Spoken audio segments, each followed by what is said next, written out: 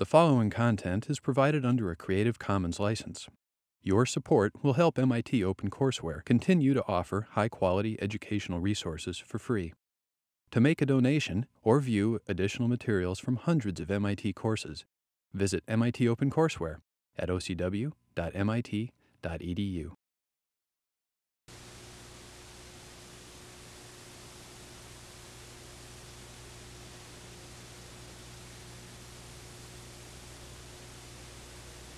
Hi.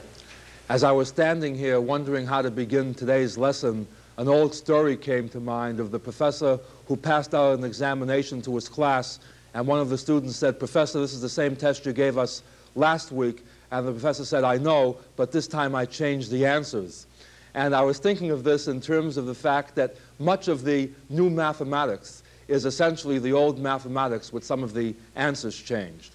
One of the topics that we used to belittle in the traditional curriculum because it was too easy was the topic called linear equations. And it turns out that in the study of several variables in particular, but it was already present in calculus of a single variable, we very strongly use the concept of linearity. I could have called today's lesson something old, something new, meaning that the old topic that we were going to revisit would be that of linear functions, and the new topic would be how it manifests into the modern curriculum in the sense that one introduces a subject called linear algebra or matrix algebra as a standard portion of a modern calculus course, whereas in the traditional calculus courses, essentially nothing was ever said about matrix algebra or linearity. Instead, I picked a more conservative title for today's lesson. I simply call it Linearity Revisited. And as I say, it goes back to when we were in junior high school or high school, when we were taught that linear functions were very nice. For example, given the equation y equals mx plus b, the linear equation, meaning what? It graphs as a straight line, but that the two variables are related linearly. In other words, y is a constant multiple of x plus a constant. We were told, solve for x in terms of y. And what we found was that if y equals mx plus b, this was true if and only if x was equal to y minus b over m. In other words, what we showed was given a value of x, there corresponded a value of y, and conversely, given a value for y, there corresponded a unique value for x. And to put this into the language of functions, what we were saying was that if f of x equals mx plus b, then f inverse exists. In other words, what we're saying is that no two different x values can give you the same y value if the function has the form y equals mx plus b.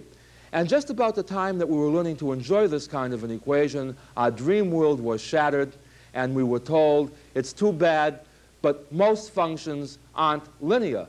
We were given things like y equals x to the 7th plus x to the 5th, and we found that we couldn't solve for x very conveniently in terms of y, and that's what began our intermediate algebra and advanced algebra courses. In other words, the fact that most functions are nonlinear. Now, an interesting thing occurred, though. Let me just emphasize this. And this is the key point. In terms of calculus, we discovered, and here's a key word coming up, most functions are locally linear. Now, that sounds a little bit like a tongue twister, but actually, back in the first part of our course, when we talked about delta y sub tan, in other words, the change in y to the tangent line, notice what we were saying. We were saying that to study f of x near f equals a, we saw that f of a plus delta x minus f of a was equal to f prime of a times delta x plus k delta x, where the limit of k as delta x went to 0 was 0 itself, provided, of course, that f was differentiable at x equals a. Otherwise, you couldn't write down f prime of a here. The interesting point is this, that if you look just at this term over here, this expresses delta f as a linear function of delta x. The part that makes this thing nonlinear is the term called k delta x. But that's the term that's going to 0 as a second-order infinitesimal. So what we're really saying is this, that provided that f is differentiable at x equals a, in other words, locally we mean this, near x equals a, we can say that delta f is approximately f prime of a times delta x. That's what we call delta f sub tan, recall. And the reason, what we mean by approximately here is that that error, k delta x, goes to 0 very, very rapidly as delta x goes to 0. And what we mean by locally is this. Suppose f prime exists also at x equals b. We can again compute delta f near x equals b. Now delta f is equal to what? Approximately f prime of b times delta x, plus that error term which goes to 0 very rapidly. We again call this thing here delta f tan. But the thing to keep in mind is that since f prime of a need not equal f prime of b, delta f tan is different at a and at b. In other words, even though it's always true where f is differentiable that we can say that delta f is approximately delta f tan, the value of delta f tan depends on the value of x that we're near, and that's what we mean by saying that approximating delta f by delta f tan is a local property.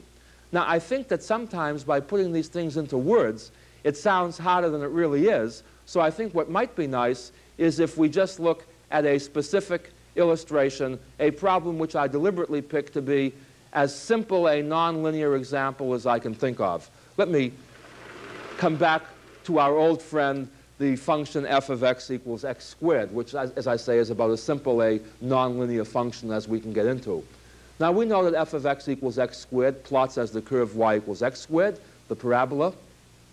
Let's take a couple of points on this parabola. Let's say the point 1, 1 and the point 2, 4. Draw in the tangent lines to the curves at these to the curve at these 2 points. And we know what? That the equation of the tangent line to the curve at 1, 1 is y minus 1 over x minus 1 equals the slope. Since y is equal to x squared, the slope is 2x. When x is 1, the slope is 2.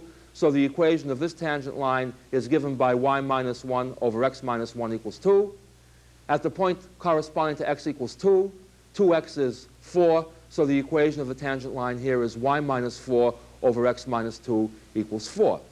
So now I've induced 3 functions that I can talk about. My original function, f of x, is x squared. This straight line is the linear function, just solving for y in terms of x. G of x equals 4x minus 4. And this straight line corresponds to the function h of x equals 2x minus 1. Now, the interesting point, of course, is that these 2 functions here are linear. They are completely different functions. Notice not only pictorially are they different, but algebraically their slopes are different and their y-intercepts are different. And back in our course in part 1, we talked about things geometrically saying, look at near the point of tangency, the tangent line serves as a good approximation to the curve itself. What were we really saying then? What we were saying was that near the point of tangency, g of x, say, which was a linear function, could replace f of x, which was a nonlinear function. Of course, when we moved too far away from a given point, then when we said that f of x still had a linear approximation, we had to pick a different linear function. By the way, again, because we were dealing with one independent variable and one dependent variable, it was very easy to invent the concept of a graph.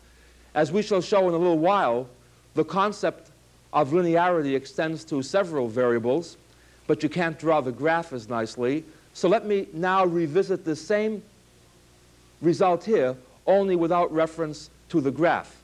What we're saying is, by the way, notice that our function is mapping the real number line into the real number line. In other words, instead of putting x and y at right angles to each other, let's put x and y horizontally parallel to one another. And what we're saying is that f, for example, maps the interval from 0 to 2 onto the interval from 0 to 4. Now, what does h do? Remember, h is the function 2x minus 1. H maps the interval from 0 to 2 onto the interval from minus 1 to 3. And you see, this is all this diagram means. F maps 0 into 0. It maps 1 into 1. It maps 2 into 4, etc. In other words, f is the function which squares the input to yield the output. And correspondingly, h maps 0 into minus 1. It maps 1 into 1. And it maps 2 into 3, etc. Now, the interesting point is that f and h are very different. In fact, the only time f and h have the same output is when x equals 1, which, of course, we knew from before, because how was h of x constructed? H of x was constructed to be the line tangent to the parabola y equals x squared at the point x equals 1, y equals 1. So that should be no great surprise. But if we didn't know that, notice that algebraically we could equate f of x to h of x, conclude, therefore, that that means x squared must equal 2x minus 1. We then transpose and get that x minus 1 squared must be 0, whence x must equal 1. And what we have is that near x equals 1, x squared behaves like, and I put this in quotation marks because that's the hardest part of the course that's going to follow, is just what you mean by behaves like. But x squared behaves like 2x minus 1. And what we mean by that is this, at least in terms of a picture. If I pick a small interval surrounding x equals 1 on the x-axis, and a small interval, like a thick dot, surrounding y equals 1 on the y-axis here, then as a mapping from this domain into this range, I can essentially not distinguish f from h. In other words, the error is so small that as the thickness of the interval, the size of the interval shrinks, the error goes to 0 even faster, and therefore, if I stay close enough locally to the point in question, if I stay close enough to this point, I cannot tell the difference between the nonlinear function and the linear function. But what I have to be careful about is this, that whereas x squared can be replaced by 2x minus 1 near x equals 1, near x equals 2, x squared can be replaced again by a linear function, namely 4x minus 4. But 4x minus 4 is not approximately the same as 2x minus 1, no matter where you look. You might say, well, look, don't these two straight lines intersect at a particular point? The answer is yes, they do. But even at the point that they intersect, there is no neighborhood in which these lines can serve as approximations for one another.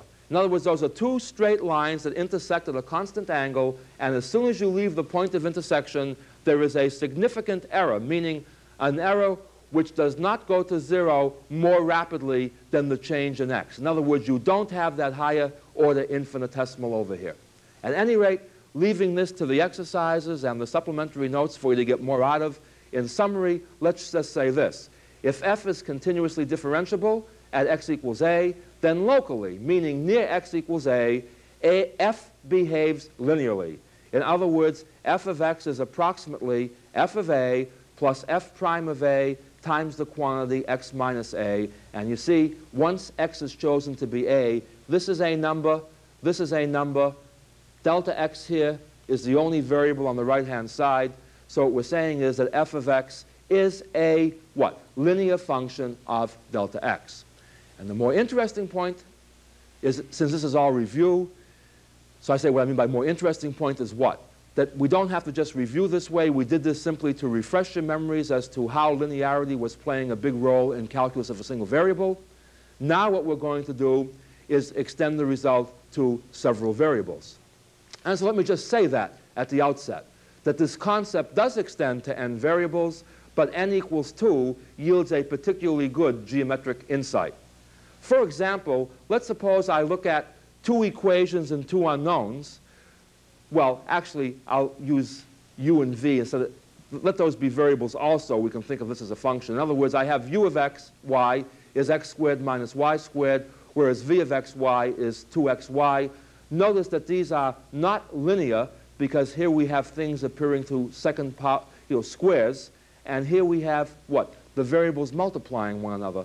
These are not linear equations, but the beautiful point is, if you want to look at it this way, is even without a picture, I can think of this as a mapping which maps two-dimensional space into two-dimensional space. And how does this mapping take place? it maps the point, or the pair, or the two-tuple, whichever way you want to say it, x comma y, into the two-tuple u comma v, where u is x squared minus y squared, and v is 2xy.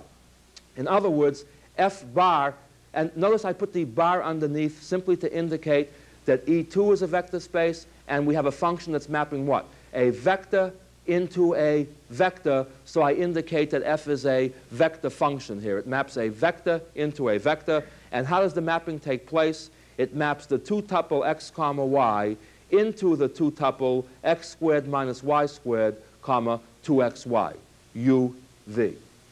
Now, the thing is that as long as we only have n equals 2, we can still draw a picture, but not a picture as nice as what existed when n was equal to 1.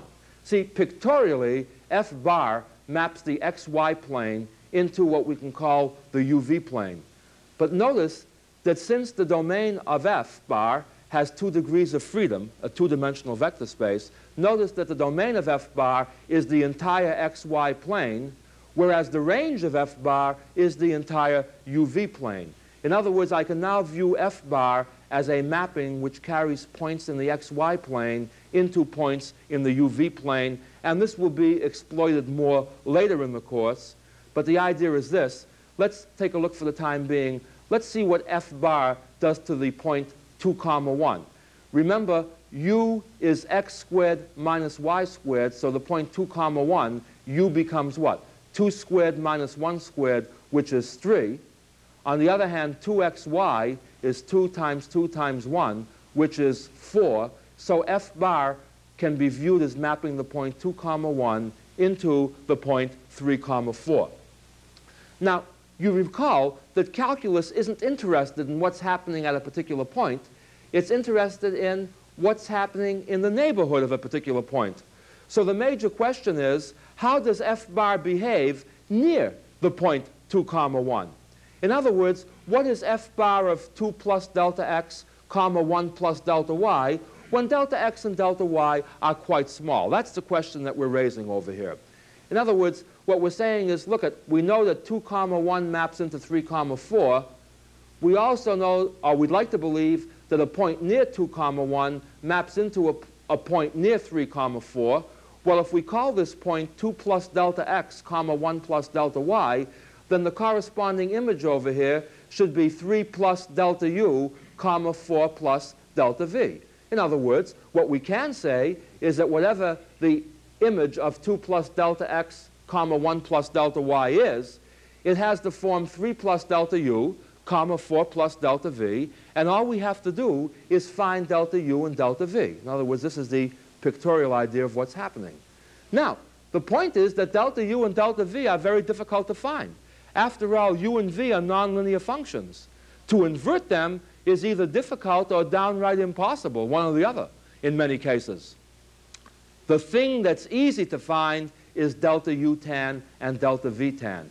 Remember, delta u tan was the partial of u with respect to x times delta x plus the partial of u with respect to y times delta y. Since u is equal to x squared minus y squared, that means delta u tan is 2x delta x minus 2y delta y. We're interested in this at the point 2 comma 1. Letting x be 2 and y be 1, we see that delta u tan is 4 delta x minus 2 delta y. Similarly, since v is equal to 2xy, the partial of v with respect to x is 2y. The partial of v with respect to y is 2x. Therefore, delta v sub tan is 2y delta x plus 2x delta y. Since we're evaluating this at x equals 2, y equals 1, we see that delta v tan is 2 delta x plus 4 delta y. Now, here's the key point. This is always delta u tan. This is always delta v tan. Well, the local thing comes in is that we know that because u and v are continuously differentiable functions of x and y, that near the point 2 comma 1, we can replace delta u by delta u sub tan, delta v by delta v sub tan, and we wind up with what? Delta u is approximately 4 delta x minus 2 delta y. Delta v is approximately 2 delta x plus 4 delta y. But the key point now is that this is a system of linear equations. You see, delta u is a linear combination of delta x and delta y, and delta v is also a linear combination of delta x and delta y. In other words, as long as u and v are continuously differentiable functions of x and y, we can approximate locally delta u and delta v by linear approximations. In other words, notice how linear systems come into play. Now, I've been emphasizing the case n equals 2 just so we could draw a picture. Notice that no matter how many variables we have, well, in fact, let me just summarize this in terms of x and y first, and then we'll generalize it to n variables in a minute. The key point for two variables, and what happens for two variables happens for any number, but as we've often done in this course, we emphasize the two-variable case because we can still visualize the picture, even though the graph idea is hard to see because we're mapping two dimensions into two dimensions. But at least, as I say, the domain and the range are easy to see separately. But if u is a continuously differentiable function of x and y near the point x0, y0, then delta u is exactly the partial of u with respect to x times delta x plus the partial of u with respect to y times delta y plus an error term, k1 delta x plus k2 delta y, where k1 and k2 go to 0 as delta x and delta y go to 0. In other words, if we just look at this part alone, delta u is linear up to this as a correction term. In other words, the non-linearity part of delta u is going to 0 as a second-order infinitesimal. And the reason I keep harping on this point is that no matter how complex the theory gets in the rest of this particular block, the key step is always going to be that when you have a continuously differentiable function, you can essentially, as long as you stay locally, you can essentially throw away the nasty part. You can essentially throw away this error term because it goes to 0 so rapidly that if you stay close enough to the point x0, y0, no harm comes from neglecting this term. What you must be careful about is that as soon as you pick a large enough neighborhood so that this term is no longer negligible, then even though this part here is still delta u sub tan, delta u sub tan is no longer a good approximation for delta u. At any rate, in n variables, what we're saying is, suppose w is a function of x1 up to xn. Then, if w happens to be continuously differentiable at the point corresponding to x bar equals a bar, meaning in terms of n tuples, x1 up to xn is the point a1, comma, up to an, then what we're saying is that delta w can be replaced by, now this has been mentioned in the text. I don't remember whether we've mentioned this in previous lectures or not. It's rather interesting that when you deal with more than 3 independent variables, we somehow don't like to use the word delta w sub tan because tangent indicates a tangent line or a tangent plane, which is a geometric concept. Instead, we replace the word line tangent by LIN as an abbreviation for linear, the key point being what? That this thing that we call delta w sub lin, or if you like to call it sub tan, what's in a name, call it whatever you want. The point is that this thing that we call delta w sub lin or delta w sub tan is the partial of f with respect to x1 evaluated at a bar times delta x1, plus, etc., the partial of f with respect to x sub n evaluated at a bar times delta xn. And the key point is that once you have chosen a specific number a bar, notice that the coefficients of delta x1 up to delta xn are numbers. They are not variables. They are numbers once a is chosen. So that what is delta w lin? Why do we call it linear? Notice that this expression here is a linear combination of delta x1 up to delta xn. In other words, they're what? Sums of terms, each involving a delta x times, excuse me, a delta x times a constant. In other words, again, what we're saying is that nice functions, and what's a nice function now? A nice function is one which is continuously differentiable. A nice function is locally linear. In other words, a continuously differentiable function, all right, near a particular point can be approximated by a linear function where the error will be very small as long as you stay near the point in question. Now, you remember at the beginning of my lecture I said something old, something new. This finishes the old part of the course. In other words, what I've tried to motivate for you here is why, if we were remodeling the pre-calculus curriculum, much more emphasis should be paid to linear equations. Granted that most functions in real life are nonlinear, the point remains that locally functions are linear. Okay? That's the key point. Locally, we deal with linear functions. Right? Therefore, since all nonlinear functions may be viewed as being linear locally, this motivates why we should really study systems of linear equations. In other words, this motivates the subject called linear systems. Now, what is a linear system? Essentially, a linear system is m equations in n unknowns. In many cases, m and n are taken to be equal. But what kind of equations are they? They are equations where all the variables appear separately to the first power, multiplied only by a constant term. And by the way, let me introduce this double subscript notation. Rather than introducing umpteen different symbols for constants, notice that a very nice device here is to pick one symbol, like an A, and then use two subscripts. The first subscript telling you what row the coefficient is referring to, and the second one which column. Or in terms of the equations, the first subscript tells you which equation you're dealing with, and the second subscript tells you what variable it's multiplying. For example, this is what? This is the coefficient of x sub 1 in the first equation. This is the coefficient of x sub n in the first equation. This is the coefficient of x sub n in the mth equation, etc. In other words, think of this as the row and the column, if you will. And what we're saying then is that the solutions of this type of system of equations are really controlled by the coefficients of the x's. In other words, by the numbers a sub ij, where I and j can take on, well, I takes on all values from what?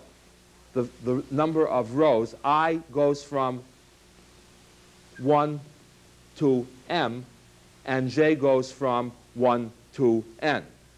But the a's become very important, and this is what ultimately is going to motivate what we mean by a matrix. But before I come to that, let me give you just one example of what I mean by saying that the equations are governed by the coefficients of the x's, not by the constants on the right-hand side. By the way, notice the convention that when you have two equations with two unknowns, rather than call the unknowns x1 and x2, it's conventional to call the unknowns x and y. Let's take a particularly simple system here. X plus y equals b1, x minus y equals b2. If we add these two equations, we get 2x is b1 plus b2, whereupon x is b1 plus b2 over 2. If we subtract the two equations, we get 2y is b1 minus b2, whereupon y is b1 minus b2 over 2. Notice that this tells us how to solve for x and y in terms of b1 and b2. Namely, to find x, you take half the sum of the two b's. To find y, you take half the difference. Now, certainly, the solution depends on the values of b1 and b2. I'm not saying you don't change the answers by changing the constants on this side. What I am saying is that the structure by which you find the answers does not depend on b1 and b2. It's determined solely by the coefficients of x and y. In other words, what we're saying is no matter what b1 and b2 are in this particular problem, to find x and y, we take half the sum of the b's and we take half the difference. In other words, the solution depends on b1 and b2 numerically, but not structurally. Well, the whole idea is this, and this is what we so often do in mathematics. Because the solution to our equations depends on the coefficients of the x's, we somehow or other want to focus our attention on the coefficients. And we don't need the x's in there because we can sort of think of the x's as being a place value type of situation. In other words, x1 can be thought of as being the first column, x2, the second column. The first equation can be thought of as the first row, the second equation, the second row. And what this motivates is a concept called an m by n matrix. Now, this sounds like a very ominous term, an m by n matrix. But the point is, it's not a very ominous term. In fact, I think that it's too... In fact, the word matrix essentially indicates an array, and that's all this thing is. By an m by n matrix, we simply mean a rectangular array of numbers arranged to form m rows. In other words, the first member tells you the number of rows, and the second member tells you the number of columns. Now, there's certainly nothing logical about that. In terms of our game idea, just memorize this. It's a rule of the game or a definition.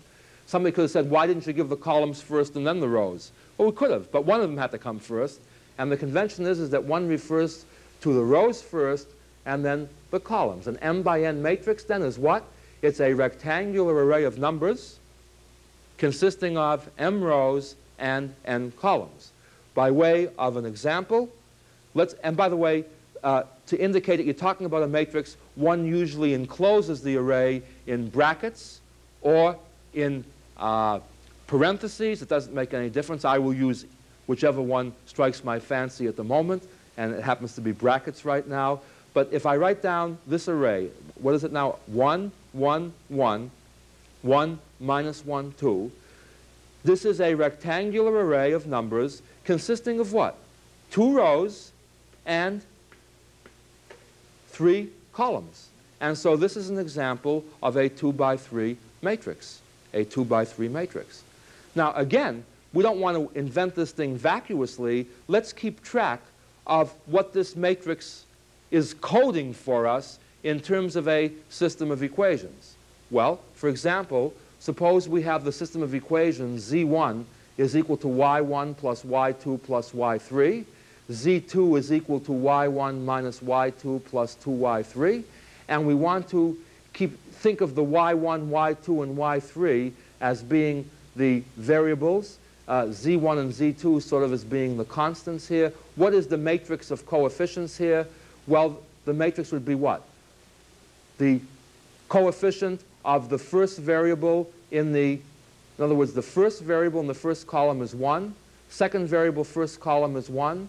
Third variable first row is 1. You see, second equation, first variable coefficient is 1. Second equation, right? Second variable coefficient is minus 1. Second equation, third variable coefficient is 2. So using our matrix coding system, the matrix of coefficients would be what? 1, 1, 1.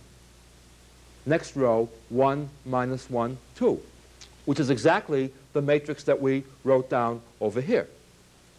And to put this into a different perspective so to see what we're driving at, let's take a second example where we first start out with 3 equations in 4 unknowns, 3 linear equations in 4 unknowns, and then we'll write the matrix for this afterwards. But let the equations be y sub 1 is x1 plus 2x2 plus x3 plus x4. y2 is 2x1 minus x2 minus x3 plus 3x4. y3 is 3x1 plus x2 plus 2x3 minus x4. If I want to write the matrix of coefficients, what do? I simply leave the variables out and write down what? My first row would be what? 1, 2, 1, 1. My second row would be 2, minus 1, minus 1, 3. My third row would be 3, 1, 2, minus 1.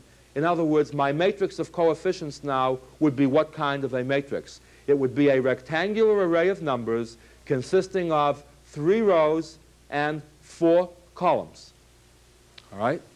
And that would be called a 3 by 4 matrix. Again, notice in this coding system, the number of rows corresponds to the number of equations, and the number of columns corresponds to the number of variables that are formed in linear combinations. In other words, to summarize this again, the matrix of coefficients in our second example is the 3 by 4 matrix 1, 2, 1, 1, 2, minus 1, minus 1, 3, 3, 1, 2, minus 1.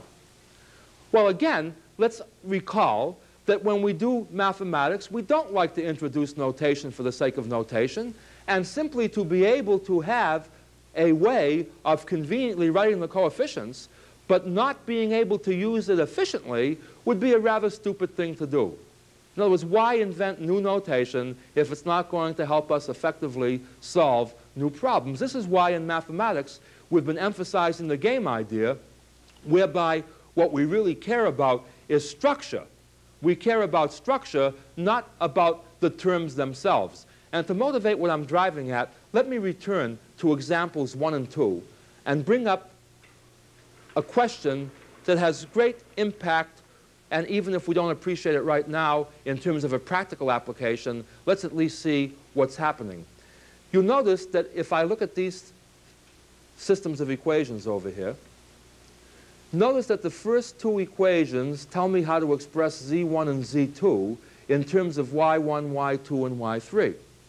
On the other hand, the second system of equations tells me how to express y1, y2, and y3 in terms of x1, x2, x3, and x4.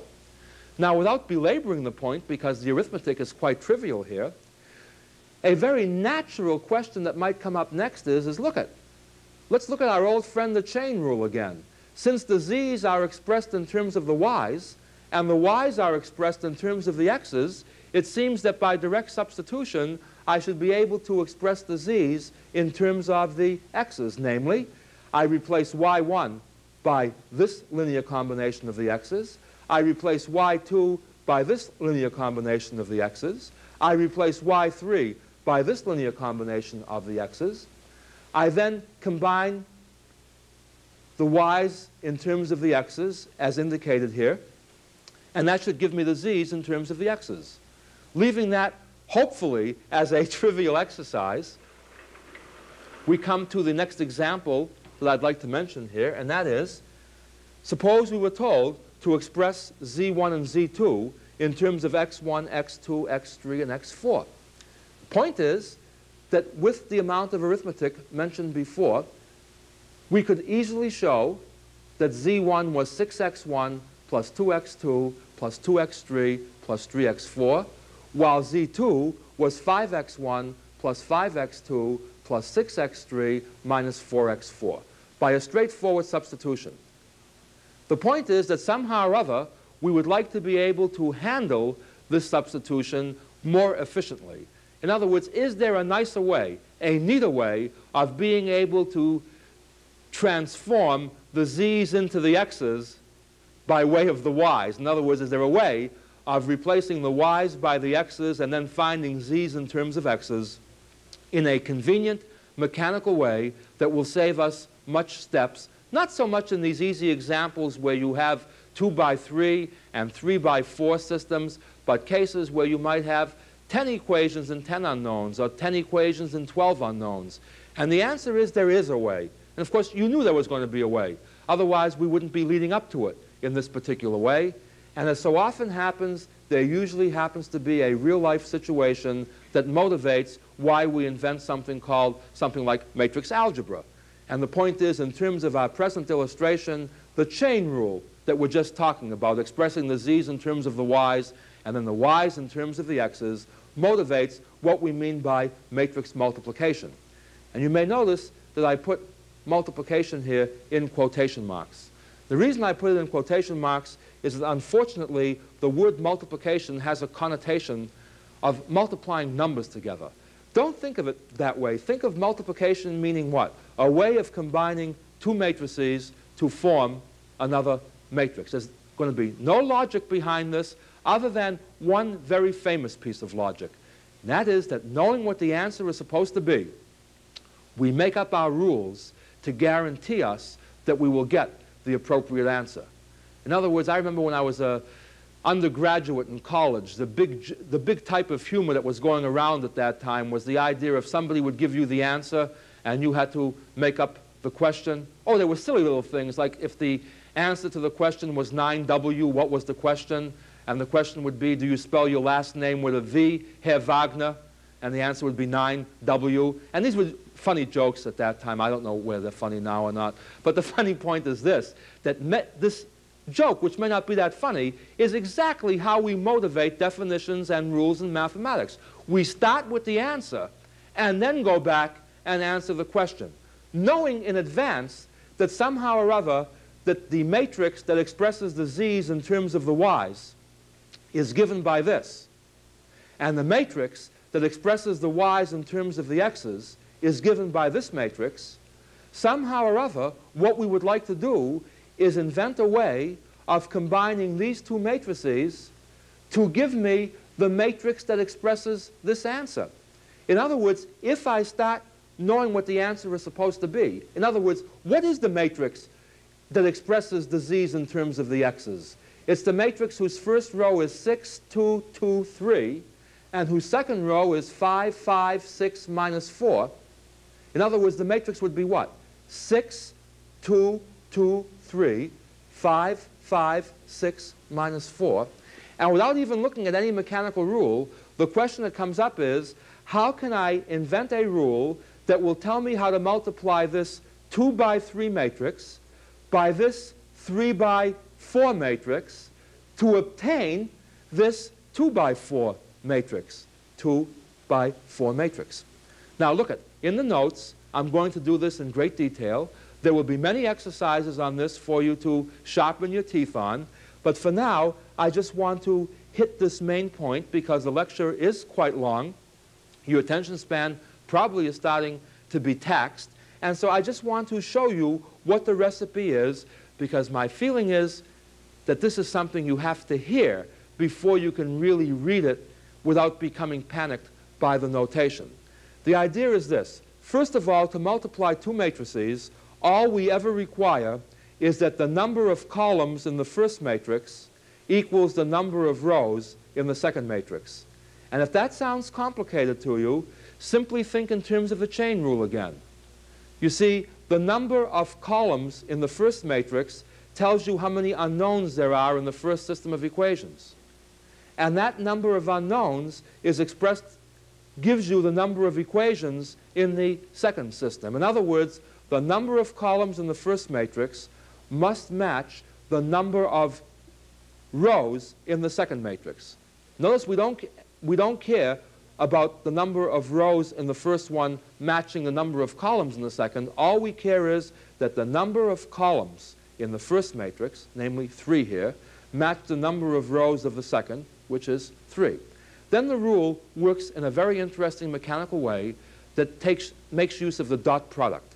Namely, what you do is, suppose I want to find the term in the product of these two matrices that occupies the second row, third column.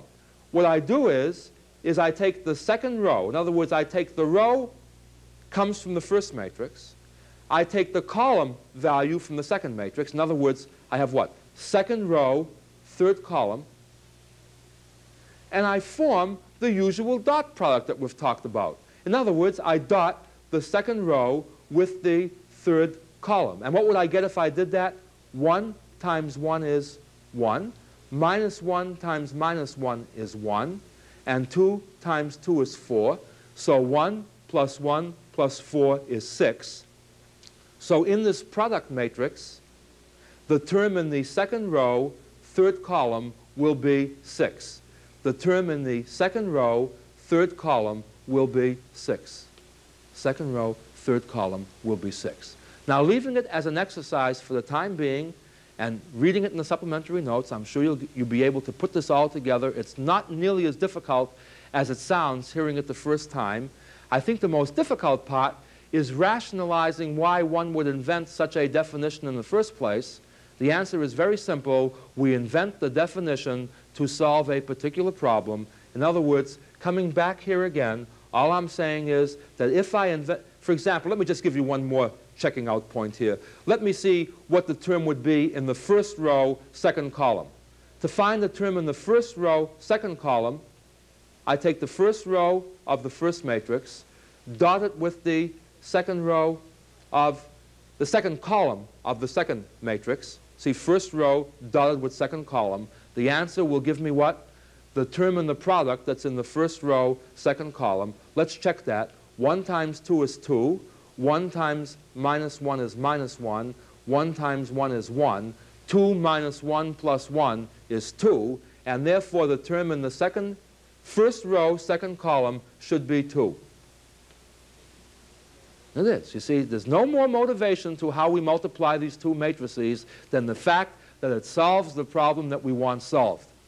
In other words, to find the term that's in the ith row, jth column of the product, dot the ith row of the first matrix with the jth column of the second matrix. More generally, you can always multiply an m by n matrix by an n by p matrix. In other words, again, what's the key factor? You don't care about the number of rows in the first. You don't care about the number of columns in the second. What you do care about is what? That the number of columns in the first matrix be equal to the number of rows in the second.